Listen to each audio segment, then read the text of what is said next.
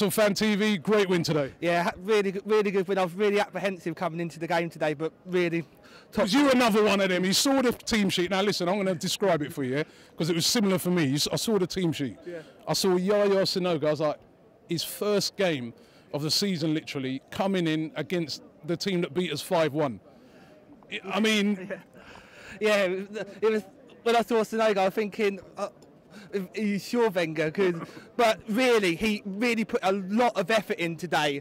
He was better than that clown Bendtner to start off with. But he got that first goal, great knockdown, and then the Ox finished, and we progressed on. But I thought today, like Claude said, fans were fantastic today. That's what's been missing this season here. Yeah.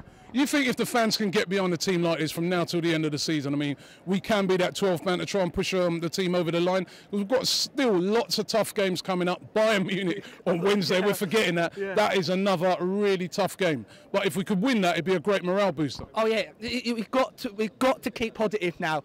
Got to keep positive. Get the fans pushing on until the end of the season. We can do something this season. We've just got to stay positive.